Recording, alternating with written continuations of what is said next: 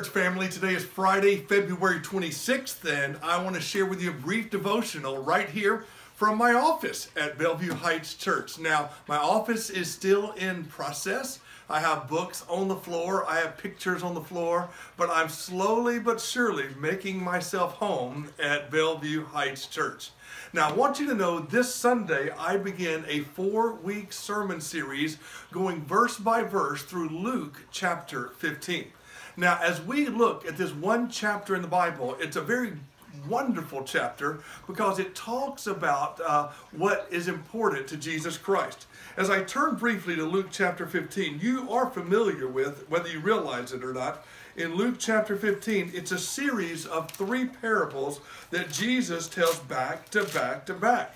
He tells a parable of the lost sheep, then he goes on to tell the parable of the lost coin, and then he tells the parable of the lost son.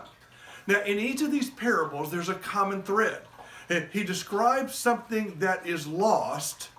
Then he describes the all-out search to find that which was lost.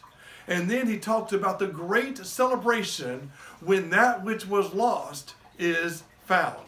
And 3 times he emphasizes the purpose and the priority on finding that which is lost and celebrating when that which is lost is found. Now, this Sunday, I begin the series by looking at the very first verses. In Luke 15, 1 and 2, I read, "Now the tax collectors and sinners were all drawing near to him. And the Pharisees and the scribes grumbled, saying, 'This man receives sinners and eats with them.'" It's very interesting that Jesus was very popular among the tax collectors and the sinners. These were the non-religious people. But the religious people, the Jewish people, they didn't like the fact that Jesus was associating with sinners. They didn't like the fact that he was associating with tax collectors. This bothered them. They thought he ought to spend all of his time with the church folk.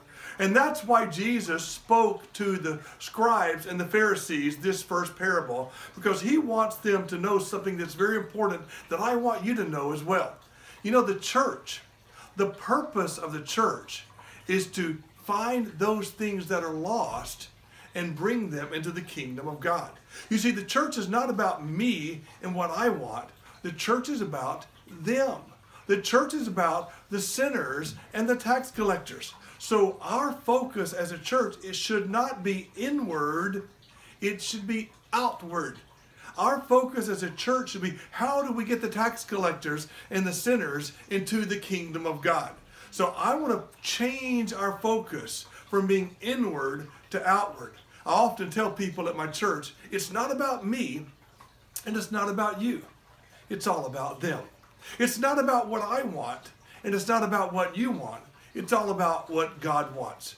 So as we enter this series in Luke chapter 15, I want to spend our focus on the church, why we are here and who we are to reach. And I want you to think about who it is that you can reach to make a difference for the kingdom of God. And that, my friends, is an encouraging word.